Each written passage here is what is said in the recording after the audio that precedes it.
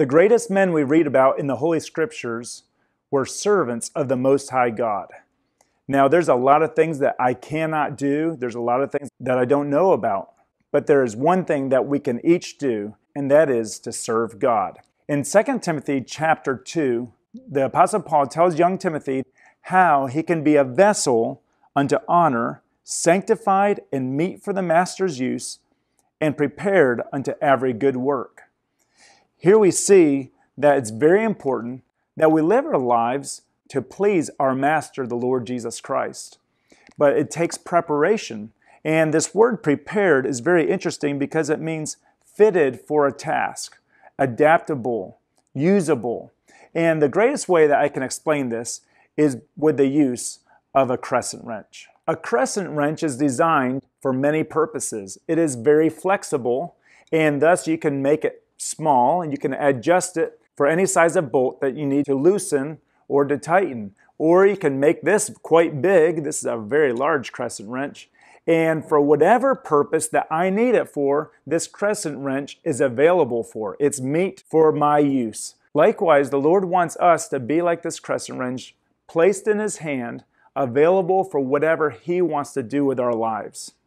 And it is not up to us to demand what kind of job we will do with our lives. And God may want you to do something that seems so insignificant, so small, and it's going to require humility. Or perhaps God is trying you in the small things to prepare you for a bigger task. But if we are going to be fully equipped to do whatever God wants us to do, we must be prepared. We must be adjusted or fitted for the task that God is preparing us. You see, anything important in life requires preparation. If you want to use your cell phone tomorrow, you're going to plug it in and charge it tonight. We make preparations for many things. Before we go to school or work, we make sure that we have our clothes that are matching and ironed and prepared so that we don't look goofy. And when it comes time for a wedding, we don't just throw things together at the last minute. There's much time to work out the details and prepare so that everything comes out just the way that we want it to.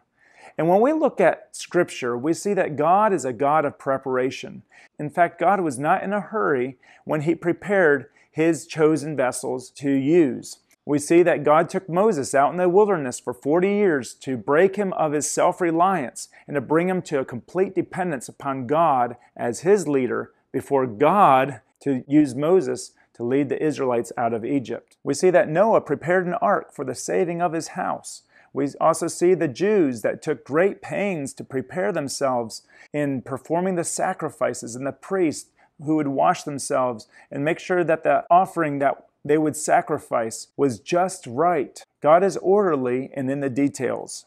We find that John the Baptist prepared the way for the Messiah. Jesus told His disciples to make preparation for the Passover. The father of the prodigal son, if you remember, he prepared a fatted calf when his son had returned. The Apostle Paul was prepared to preach the gospel and even die for the name of Christ. And Jesus comforted His disciples when He said that He was going to heaven to prepare a place for them. And it is most important that we take the words of admonishment from Amos to prepare to meet our God. When we look back on the life of William Carey, the great missionary to India, we see in his formative years how God was preparing him to be a servant overseas. You see, William Carey was a school teacher, and during his class, he would look over at the globe that was on his desk, and he would start weeping, and he would just start saying, "They're lost, they're lost." And who was he talking about? Well, he had heard about the people in India who were without God and without hope. They were idolaters, and because he had learned about geography, he had learned about other cultures and other people, he learned that there was a great need.